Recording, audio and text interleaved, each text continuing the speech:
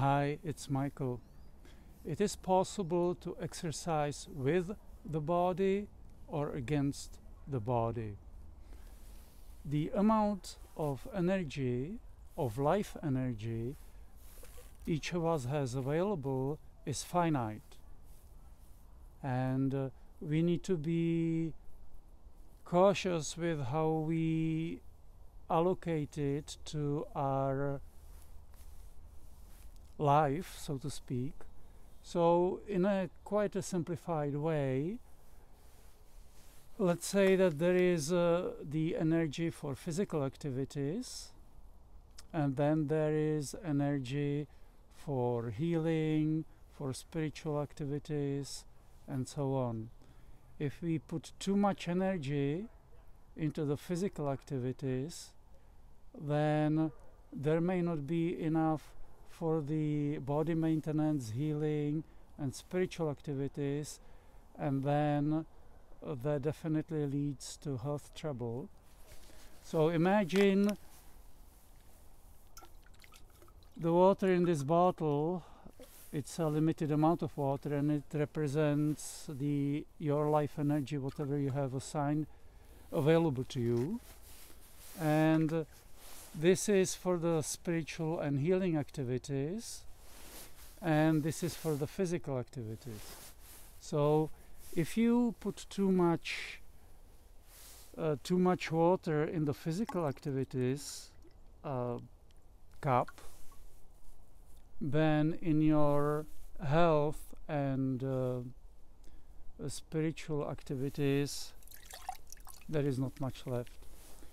And when this happens, then diseases can occur, or you can become susceptible to accidents, to negative energies.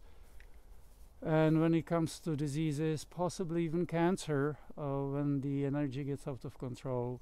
So this has pretty big impact.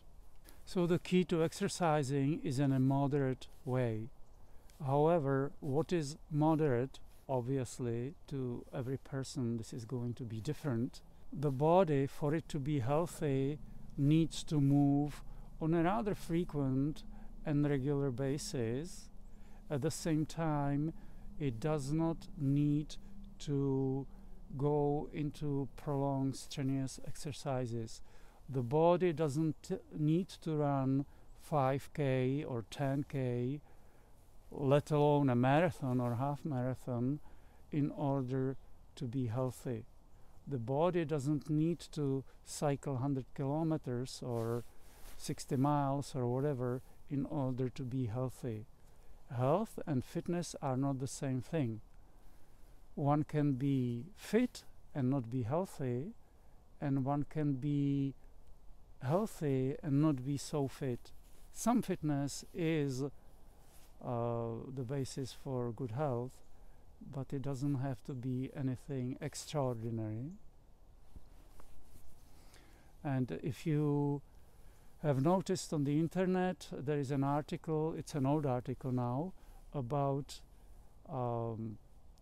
indigenous people on an island called Kitawa, and they are apparently one of the healthiest people on the planet, at least when it comes to their physical health.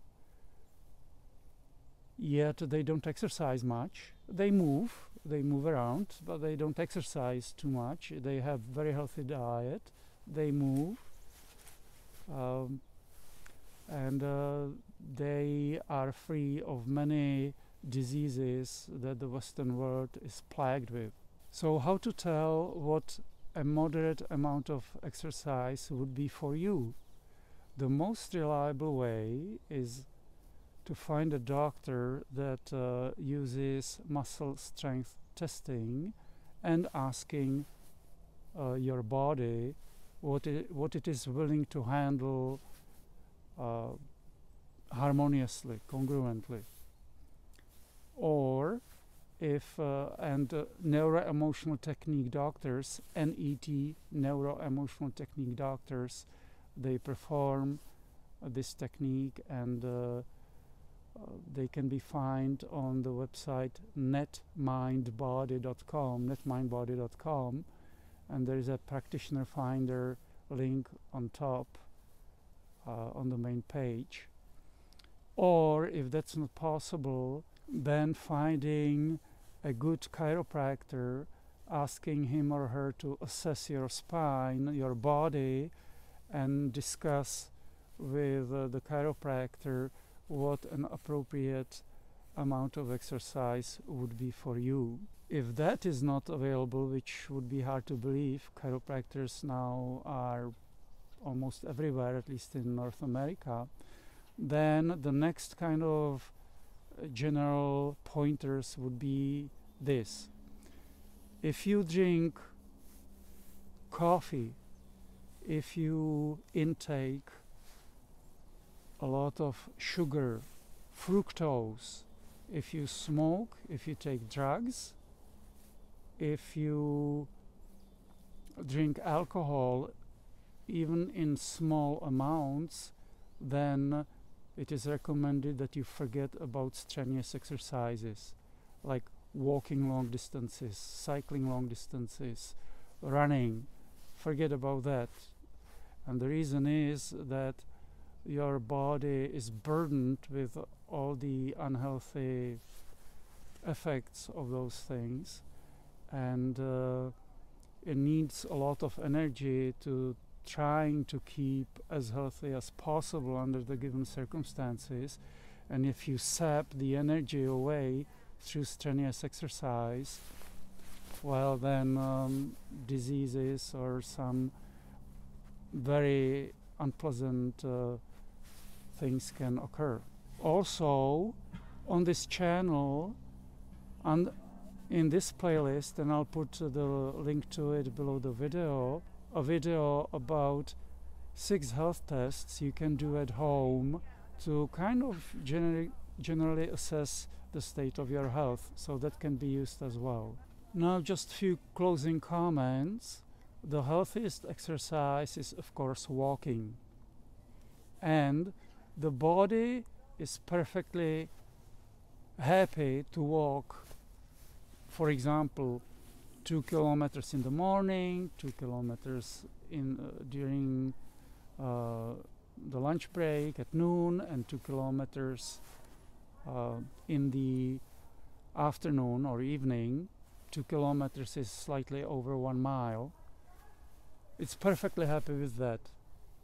Of course, moving in between is a must, is important. We should not be sitting in a chair for prolonged periods of time. We should keep on moving, but as a continuous exercise, walking, probably generally speaking, around 4 kilometers a day to maybe 8 kilometers a day for the healthier people is completely sufficient. Running is fairly hard on the body, on the joints, especially for overweight people. So that's just general pointers. So again, the mind usually swings from extreme to extreme. So either not exercising enough or exercising too much. And your conscious feeling about the level of your exercise may not be reliable enough, because the ego can easily, the mind can easily override the inputs coming from the body. The body may be unhappy with the amount of exercise, yet the mind is interpreting it as great, I accomplished something. And this is so evident in this world. People running half marathons, walking long distances, and they feel accomplished, they feel energized, and yet their bodies cry, scream for energy, for help. Okay, so it's important to exercise with the body, not against the body. So if there are any questions or comments, they can be left below the video, and I wish you healthy, happy and joyful life. My clouds.